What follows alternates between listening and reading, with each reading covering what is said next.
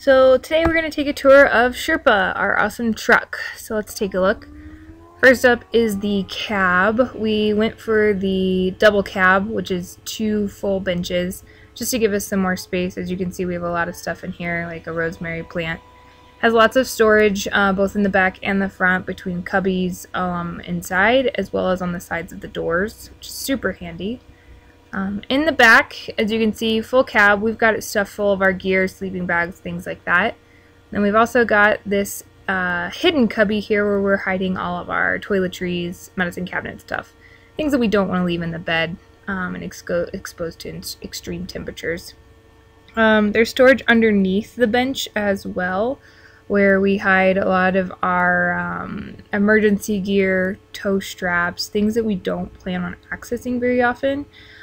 Each seat has this little access here that we can get to this stuff, so if we need to, we can have it, but it doesn't take up space that we want to actively be using. So yeah, next up is the topper. We purchased the topper from S-Cargo Truck Caps in Loveland, Colorado. It's super awesome snug cap. This one comes with a wind door. As you can see, we can easily access all of our things from the side without actually opening the truck bed. We built this cool cubby so that we could have some miscellaneous things in the bed with us that we may want. Things like hammocks, extra pillows, blankets, first aid kits, the slack line. We've also hidden trekking poles, bow and arrow, crazy creeks, and things along the side of that cubby. And then in the tailgate side of the bed, you can see here our full setup. We've got our platform, which is built out of partitioned salvaged tabletops. They're carpeted with just super cheap indoor-outdoor carpet from Home Depot, and they're partitioned, as you can see, easily removable, just setting on top of support beams. We made them removable because we don't want this to be a permanent fixture of the truck. They're easily removed through the wind door because they're too wide to fit through the tailgate themselves. Underneath you can see our storage here. Corbin and I both have 2 black bins apiece. Stores our personals, things like that. And they have paracord attached to them so that we don't have to crawl underneath our platform to get them. We have 2 other bins, the green and white ones. These ones house mostly our mess kit and food.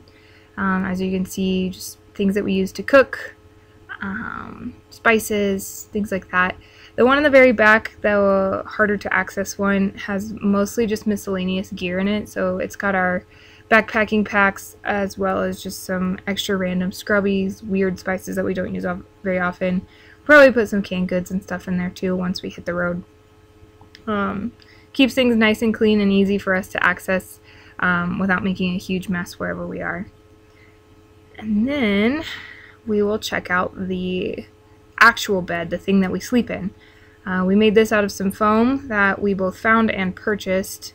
It's about 48 inches by 66 inches, so not quite as long as Corbin, but definitely wider than a twin-size bed.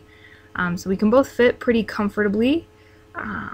And we also put in our own lighting system. This is called L-Wire. It's long-lasting and not super duper bright.